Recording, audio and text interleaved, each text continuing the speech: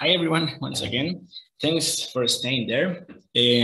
Well, I'm going to start my second presentation, which is about up and down scaling FLoX measurements to UAV, aircraft, and spaceborne sensors.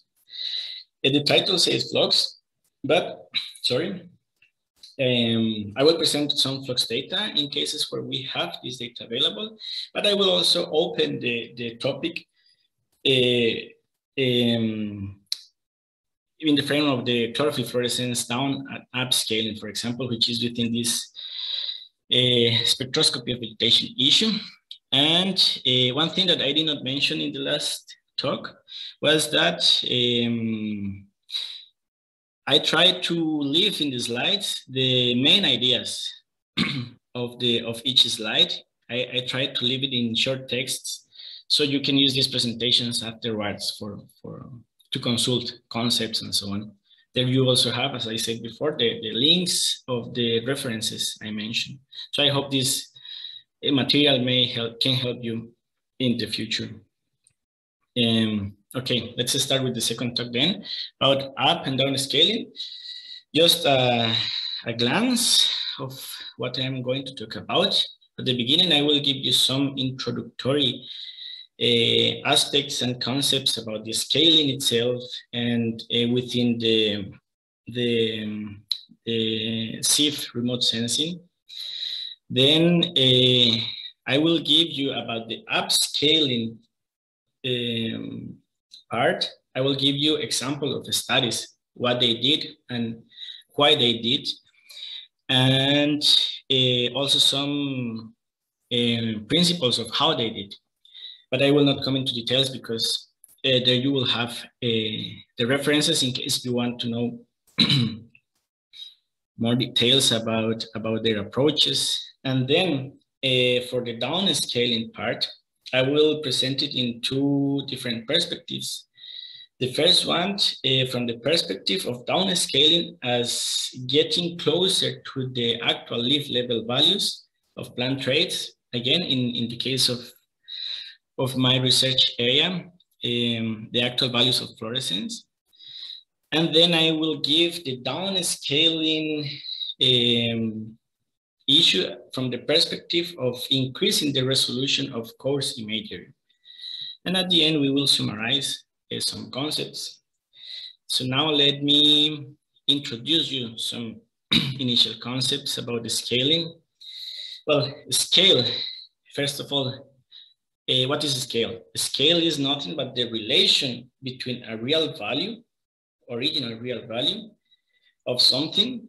This something in our case is a remote sensing variable. Again, in my case here, the relation about the original value of this X remote sensing parameter and its value on a map, a model, or a diagram. And then what is scaling? Scaling is a process. Scaling is the process to convert the original value measured at a certain spatiotemporal scale to a finer or coarser one. If we convert the original value to a finer scale, we are talking about downscaling. If we convert the original value to a coarser scale, we are talking about upscaling. And then most of the examples I'm going to give you are about up and down scaling hyperspectral data of sun-induced chlorophyll fluorescence data, which from now on I will mention as SIF. Well, this is light, a tiny or low intensity red light that is emitted from the core of the photosynthetic apparatus in two frequencies, which are the oxygen absorption bands, the regions of the oxygen absorption bands that I showed before. And as I said, replying to one question in the last talk, it is a direct indicator of photosynthetic rates. And that's why it is of interest of many researchers currently in the remote sensing of vegetation area. So just to explain you a little bit in more detail, from the incoming light from the sun to the vegetation, some of it is reflected, as we saw in the last talk, some of it is transmitted, and some other portion is absorbed by the vegetation. From this absorbed light by vegetation, a part is used for photosynthesis, which is also known as photochemical quenching in this research area. Some other part of the already absorbed energy is dissipated as heat.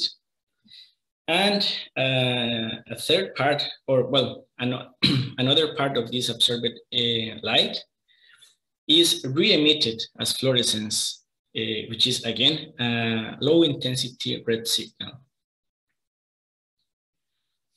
How to measure SIF? Well, as I said before, there are several instruments that can help you to retrieve SIF, even point or imaging spectrometers. Here I am presenting and mentioning the FLoX from JB Hyperspectral that I think Tommaso will talk in a bit more detail in the afternoon. And yeah, the image on the right is myself holding what we call, well, a prototype of a mobile FLoX system. And yes, I was holding my breath. Well, then coming again to the up and downscaling issue. When to do it, when to upscale, when to downscale remote sensing data, hyperspectral remote sensing data. Well, it will really depend on the research goal. There is not a rule to say when you should go for one or the other approach. It is generally desired, desired or understood that the better way would be to go for downscale data, because in principle, it takes us from our original estimation to information closer to the real value, you know. I mean, in principle, the downscaling approaches take us from lower amount of information to higher amount of information. But it is not always the case. Researchers have found value in the upscaled approaches as well. For example, in the temporal domain, if you upscale variables in the temporal domain, it means from short periods of time to larger periods of time, then you will, you can have better agreement between two or more variables, as I am going to show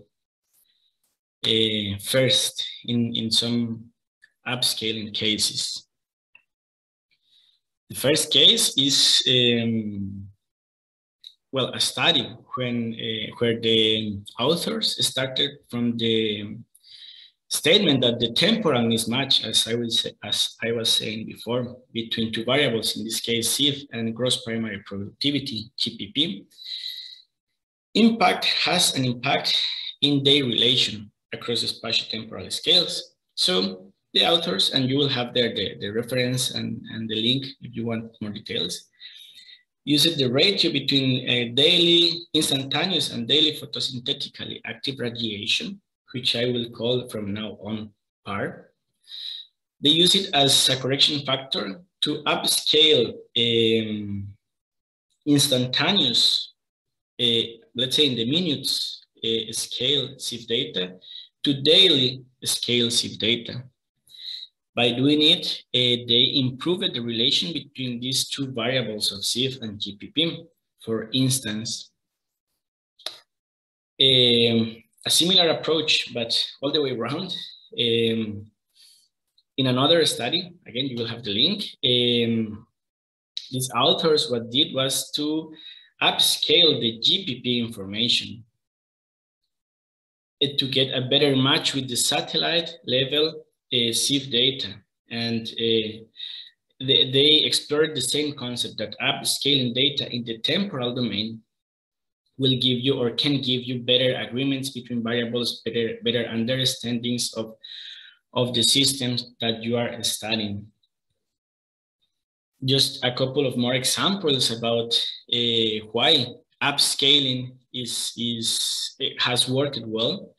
for example, is in this 2017 study, where, well, they started from a statement that the relation between SIF and photosynthesis that has been mentioned even in the questions of the last talk, the link between these two processes or variables behaves differently if we are looking at the leaf level or the field levels, due to the influence of canopy structure at the large scales, okay? So from this statement, the authors proposed an algorithm based on, well, radiative transfer models, specifically the DART. There is a full topic behind these models, and object models, in this case, one called Blender, which is the image you can see on the left-hand side. And well, joining these two models into one algorithm, they managed to understand or to better comprehend the effects of canopy structures and in forests specifically, the influence of this variable in the link between SIF and photosynthesis. This is another example of when and why upscaling can also be a good goal to go with research. You will have more details about how they built these algorithms in the paper. And finally, the last example of upscaling cases, well, this is a 2020 study, a more recent one. The authors upscaled leaf level fluorescence to canopy level information. They did it by averaging the information of, dividing the information of the variable into two big groups, which were the sunlit and the shadowed leaves. And in that way, they managed to simplify the understanding of the fluorescence transfer physics. And therefore, they could simplify the simulation of some models. So in this case, the upscaling approach, it was very helpful to make the computation of models easier. And yeah, the image on the left is just to mention that in this very specific case, this very specific study, the authors found different results according to the leaf area index. So should be there is always a cares that you have to take when you want to use an existing approach. Again, this is just to show you how and when this upscaling could be the goal of an investigation. Now let me pass to the other part, to the downscaling cases. In this part, I will show mostly, not all of them, but mostly works that we have done here in the Jülich Forschungszentrum. And I will divide these downscaling cases into two parts. First, looking at the downscaling from the perspective of getting closer to leaf level values. And first of all, I have to mention, or you have to be clear that, again, the fluorescence information comes from the chlorophyll fluorescence light, which is low intensity emission, okay? Even from the total, the total fluorescence, chlorophyll fluorescence emitted by a plant is less than 5%, more or less than 5% of the reflected light in the near infrared spectrum, just for you to have an idea how low intensity it is. And then the total SIF emitted in a leaf is can be reabsorbed by the plant. Therefore, the SIF or the chlorophyll fluorescence that is escaping from the leaf that is not reabsorbed, then leaves the leaf, but it can also be scattered in the canopy. And after these two reabsorption and scattering processes, then the real SIF signal that is reaching the sensor is very low. And that's why in this specific case of SIF, it is worth it to go for downscaling approaches accounting for the scattering and reabsorption effects, and bringing the canopy level, for example, to leaf level information of SIF. This is another slide just to show you again how the small signal gets even smaller as it leaves the vegetation. Even from this example is or shows you this effect starting from the chlorophyll molecule level up to the sensor or ecosystem level. Okay, so it is a very low intensity red light. Now, how to downscale it?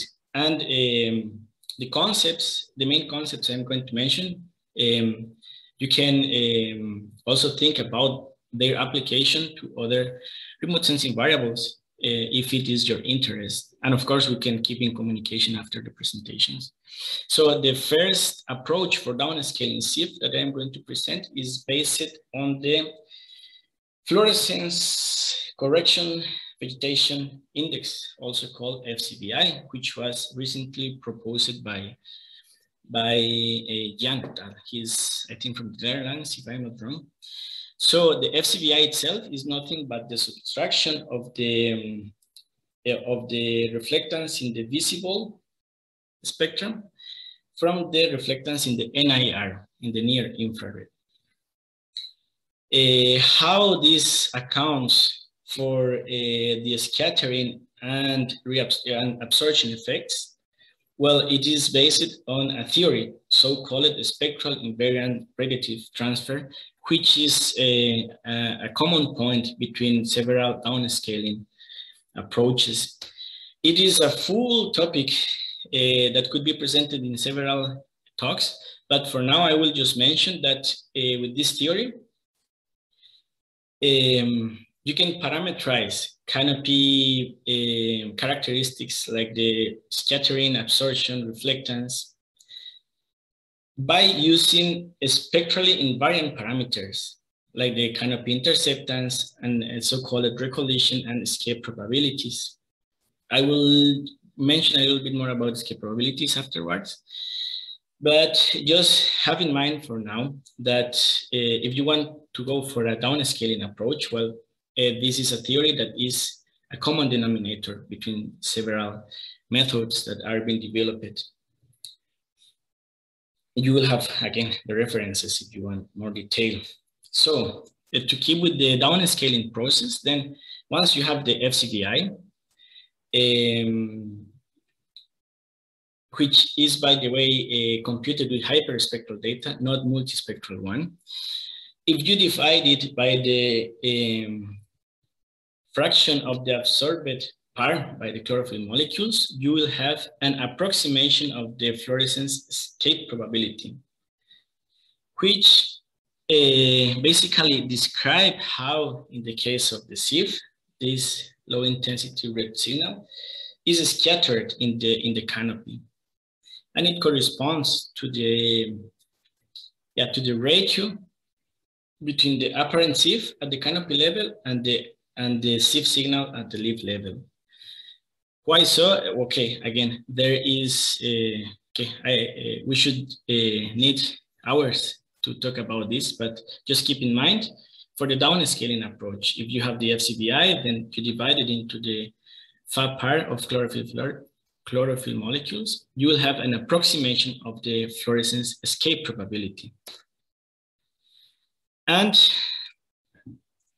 then as a denominator, and put it in a mathematical expression with the SIF at canopy level above, you will have finally with this equation a SIF signal converted to the leaf level.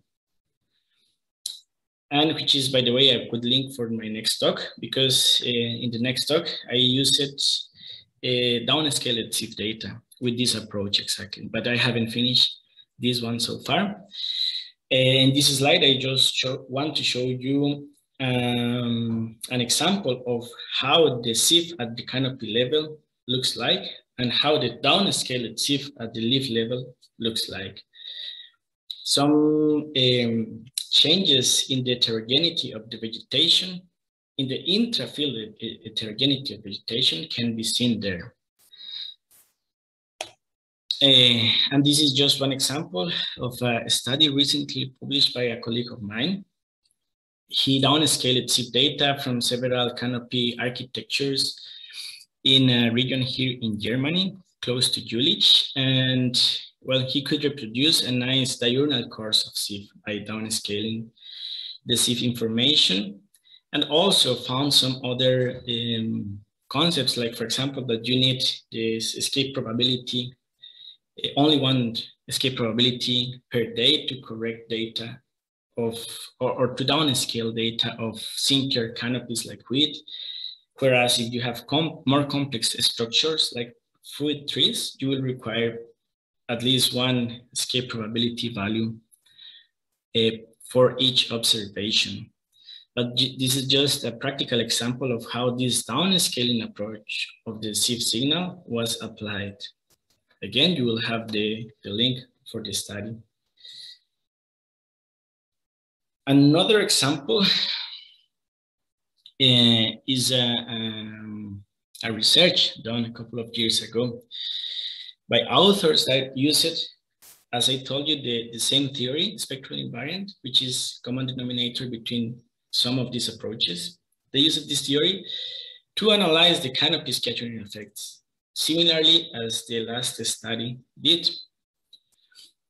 And they found that by doing this, by applying this approach, they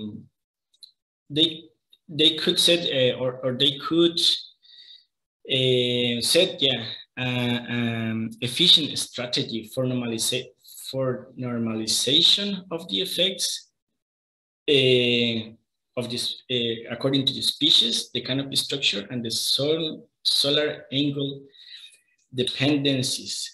So again, by downscaling the SIF data to the canopy level, to the leaf level, using a similar approach based on the same theory, the authors informed that this can be a good strategy if you want to normalize the effects of a species. I think related to one of the questions in the last talk. Also the effects for the canopy structure and the effects of the solar angle as well. More details, of course, can be and have to be consulted in the specific reference. And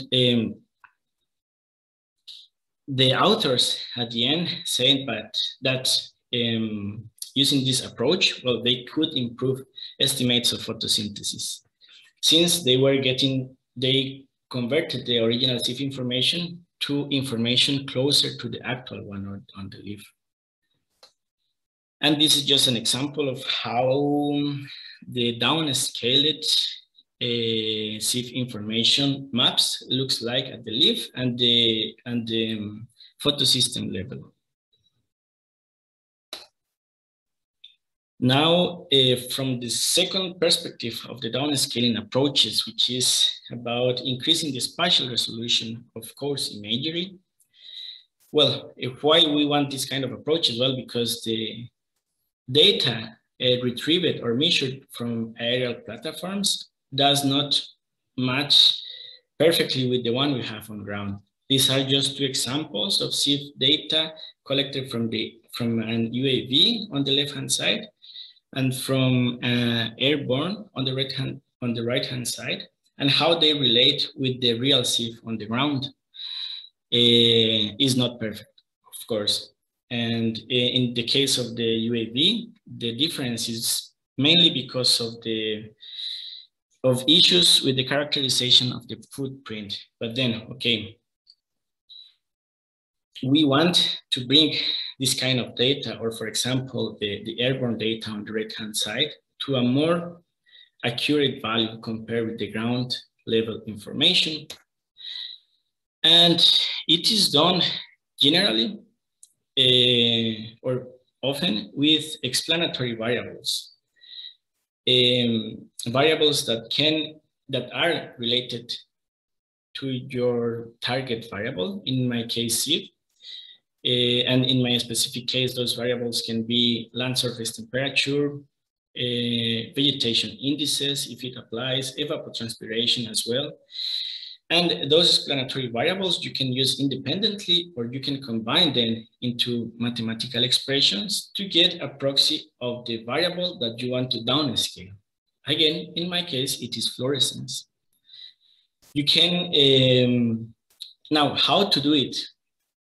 There are numerous approaches. I cannot mention one, which is the main one, but they will vary.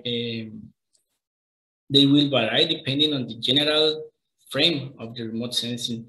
For example, you have geostatistical approaches, machine learning based ones, linear and non-linear points of view of how to downscale the information. So you will have many of these approaches. One example that I will mention is a study that I am working on. This is not yet an approach, but just some thoughts around that we have about using the fractal geometry to downscale seed data. Well, in principle, what we think is that if we have explanatory variables of SIF, and if we can prove that the vegetation objects distribution and geometry have a power law distribution, which is this kind of green function I'm showing there. If they show this kind of distribution at a certain scale, for example, it means that they present fractal geometry. If this is true, if it happens, then we could use the equation of this kind of distributions to spatially disentangle the SIF information from one coarse pixel into the total SIF of the individual polygons that are on its footprint. So this is an example of how you can address these higher spatial resolution approaches by downscaling coarse products. And yeah, just to clarify, here with this approach, as an example, we don't want to create a higher resolution image in the sense of lower pixel sizes. We just want to create a thematic map where each vegetation object, in the case of agriculture, each agricultural field has its own fluorescence value. I think it will be enough to help the agricultural sector to monitor its fields. Okay. And yeah, well, this is a huge topic, as I said before, and just to summarize, well, across the presentation, we talked about the main concepts at the beginning, like what is a scale, what is a scaling, which is the process itself, what is downscaling and upscaling. Downscaling is bringing original value, original information to a finer resolution or finer scale. And coarser one is the opposite process. We saw when and more or less how the upscaling approaches can be used. And also, well, we provided some principles of the theories used from downscaling approaches and some practical examples as well. And yeah, and which approach to use, when to use, well, just have clear your research goal and you will decide which is the best one for you. And also, yeah, be aware that this is an open research area and we are open for new approaches.